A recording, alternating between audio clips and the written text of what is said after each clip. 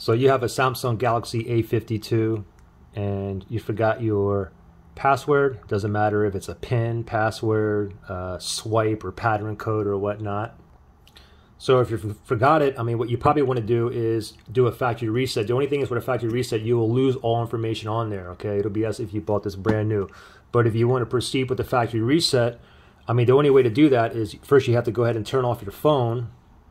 But you try to turn off your phone and it's asking you for a password to turn off your phone. So what do? Let me show you how to bypass this. So this is what we want to do, okay? The first thing is we want to hold down the volume down and power button. We want to press and hold, and I'm going to count to 10. After 10 seconds, I'm going to let go of only the volume down, and I'm going to press and hold the volume up, and I'm going to continue to hold it. I never take my finger off the power button, and I'm just waiting for the Samsung logo to appear, then I can let go. Okay, so we're going to do this together. Volume down, power, ready? 1, 2, 3. 1, 2, 3, 4, 5, 6, 7, 8, 9, 10. And then hold down, then hold the volume up. I'm still holding my finger on the power button. So I'm holding 2 buttons down. I'm just hoping for a Samsung logo to appear, then I can let go. Okay, Samsung logo, let me let go. I think I got it. Sometimes it takes me like a few times.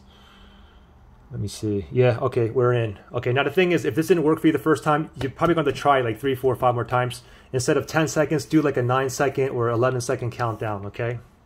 Anyway, so from here, we just want to go down to, you can scroll up, go up or down using the volume rockers. So from here, you just want to go down to white data / factory reset. To select it, press on the power button. And this is basically saying this cannot be undone. Don't forget, with a factory reset, you're blowing everything out of the phone.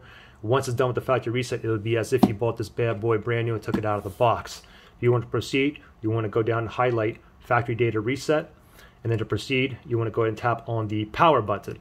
Okay, so tap on the power button and give it like a minute, maybe 2 minutes. Once it boots back up, you'll be in a setup process on the phone where you have to choose your language in the very beginning. Okay, but for me, I'm not going to factory reset this phone.